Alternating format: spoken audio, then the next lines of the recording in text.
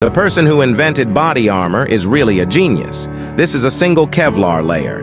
It is a high-strength synthetic aramid fiber developed by the American DuPont company in the 1960s. Body armor is generally composed of 20 to 50 layers of Kevlar. Modern handgun bullets typically travel at about 1,300 feet per second. When the bullet reaches the first layer of Kevlar, its energy is the highest.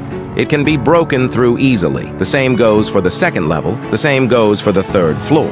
But in this process, the bullet's energy plummets as the Kevlar layer ruptures until the bullet reaches a certain level. At this time, its energy is no longer enough to penetrate the Kevlar layer. We call this type of body armor a soft body armor. The bullet velocity of a rifle is about twice that of a pistol, can reach an astonishing 2,600 feet per second. At this point, the traditional Kevlar layer is useless at this speed.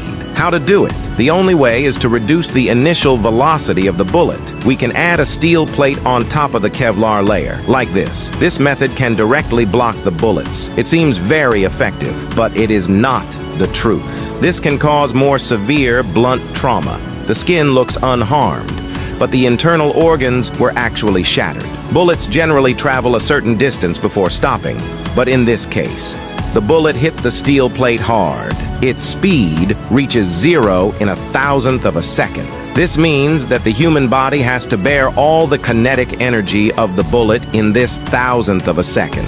The human body obviously cannot bear it. So what to do? Modern body armor replaces the steel plate with a layer of ceramic alloy. Bullets can penetrate it. The deceleration effect of ceramic alloy on bullets is very obvious. After passing through this gate, the Kevlar layer underneath is enough to handle the remaining energy of the bullet. Obviously, this process takes much longer to occur than for steel plates. It is also within the tolerance range of the human body. This is called a hard body armor.